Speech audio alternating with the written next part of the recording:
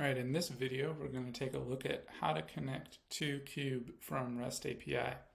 So we're going to use Postman as our REST API client, and we're going to use the Tony demo account for our Cube client, for our Cube data source. So first, let's just take a look in Playground. We'll look at an example query here. So this one, we're going to look by cities. What's our average order value?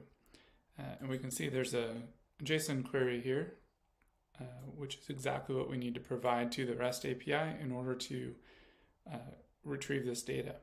So in order to get connected, first we'll head over to Overview, and REST API has a number of different connection options here for how we want to set this up. What we're going to do with Postman, because it's a more visual interface, we're going to decompose a few of these elements in order to test it out. So over in Postman, I've started a new GET request.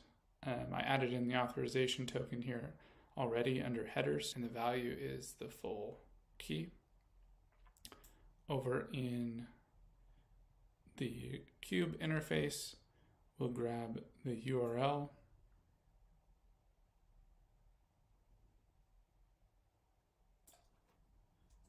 copy that,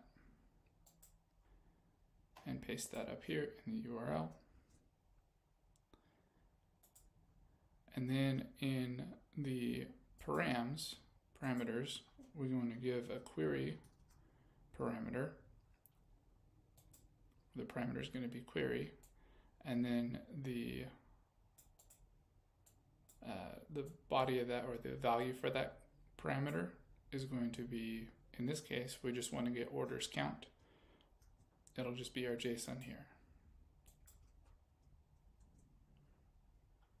So because we've got our URL set up, we've got our query, we've got our authorization token,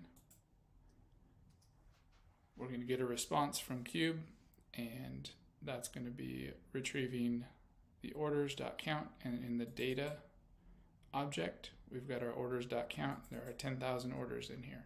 So let's go ahead and switch that out with a different query. So over in the Playground, let's take this JSON query here, copy it over to Postman,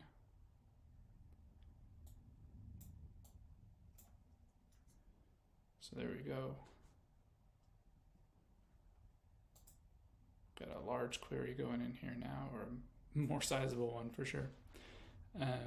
Now it's responding with, here's the query that we sent, and here's the data for that query. So we've got San Francisco, New York, Palo Alto, and all their the average order value for each city. And that's how you connect from Postman to Cube.